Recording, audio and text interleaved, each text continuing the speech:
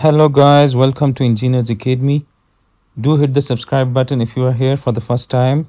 Now let's solve this problem. It says that the end of the coaxial cable AE is attached to the pole AB, which is strengthened by the guy wires AC and AD. Knowing that the tension in wire AD is 85 pound, determine the components of the force exerted by this wire on the pole. And also find the angles theta x, theta y and theta z that the force forms with the coordinate axis. So we are given the tension in this AD rope and we have to find the components of this tension on the pole, that is at point A. So let me draw that force. Let's see, this is that tension in the rope which will be acting like this from point A, and the magnitude of this is 85 pounds, and we have to find the components of this tension in AD. And it is said that it is given that this tension is, this rope is making 36 degree with the axis of the pole. So first of all, let me draw the x and z axis at point A. So this line is parallel to the x-axis and this line is parallel to the z-axis. So then, as we know that the pole is vertical, it is in the positive y direction, and this BD line, this is in the xz plane, this is lying on the floor. So this means that the angle between the axis of the pole and this BD line is 90 degree. So this means that this ABD, this is a right angle triangle. Here we have 90 degree. So if this is a right angle triangle, let's say if this is force F, let me write this is force F. So this will be F of Y component and we will have FH component. So these are the two rectangular components. We can say that in the negative Y we have F of Y, and from B to D we have FH. This is our FH. We can draw this FH here as well, right? So the sum of both of these, this is F of Y plus FH, they must give us this force F. So as we can see that 36 degree angle is made with F of Y, or we can say that F of Y is adjacent to the angle. So this is the cos component and this one is the sine component. So we can say that F of Y is 85 cos of 36 degrees. And similarly, we can say that FH is 85 sine of 36 degrees. Now, as we can see that this FH is making 48 degrees with the positive z-axis. So we can further resolve this FH into two rectangular components. So we will have one component like this. We will have one component like this, and we will have one component like this. So this component is parallel to the z-axis, that is in the positive z, and this is parallel to the x-axis, this is in the positive x. So we will have one component like this, and we will have one component like this. This is Fz and this is Fx. And now Fz is adjacent to the angle, so this is the cos component and this is the sine component. So we can say that Fz is Fh cos of 48 degrees and this is Fh. So we can say that this is 85 sine of 36 cos of 48 degrees. And similarly, Fx is the sine component. So we can say Fh sine of 48 and this is 85 sine of 36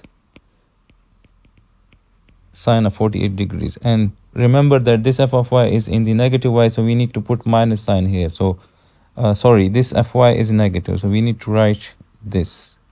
So Fy is negative. Now we can say that F of Y is minus 85 cos of 36. This gives us Fy equals to minus 68.8, let's say,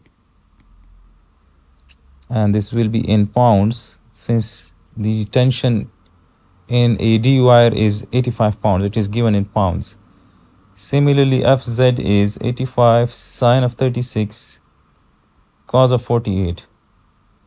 So Fz is 33.4 pounds. Similarly, Fx is 37.1 pounds. Further, we are asked to find the angles with the positive x, y, and z axis. So with the positive x, this angle is theta x. With the y-axis, we know the angle, that is 36 degrees. So this is theta y. This 36 degrees is theta y. And then this angle, theta z. So now we know that theta y is 36 degree. And further, we know that fx will be equal to f cos of theta x. And theta x is the angle of this tension with the positive x-axis. So I have discussed this in all the videos that this theta x is the angle with the positive x-axis, and this is the component along the x-axis. So this fx will always be adjacent to theta x. So this fx will always be the cos component in terms of theta x. Similarly, fy will be the cos component in terms of theta y. And similarly, fz will be the cos component in terms of theta z. So we can say that cos of theta x will be equal to fx divided by f, and cos of theta y will be fy divided by f, and cos of theta z will be fz divided by f. Now theta x will be equal to cos inverse, and fx is 37.1, and the force magnitude is given, which is 85. The tension in the wire is F, right? So that is 85 pounds. Similarly, theta y will be cos inverse. We know theta y, but let's confirm it, right? So theta y is cos inverse f of y. So f of y is minus 68.8 divided by 85. And similarly, theta z will be fz. Fz is, so it will be cos inverse 33.4 divided by 85.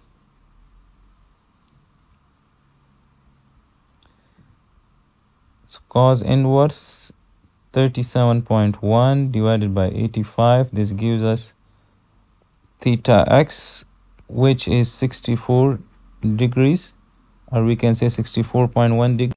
Similarly, theta y will be minus 68.8 divided by 85, so that gives us 144. This is theta y is 144. Why this is not 36 degrees, I will explain it later. Similarly, theta z is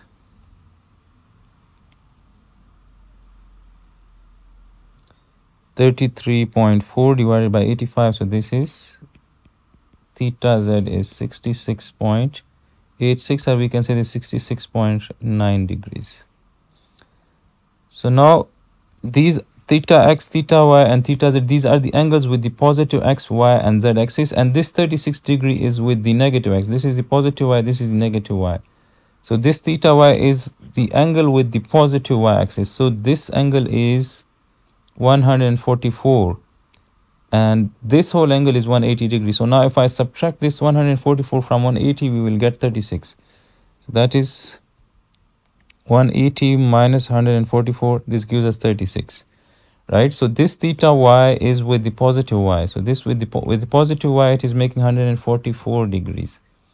With the positive x, it is making 64.1, and with the positive z, it is making 66.9 degrees. So this is the solution of this particular problem. I hope this will help you in your learning. Do subscribe Engineers Academy for the solution of such more problems.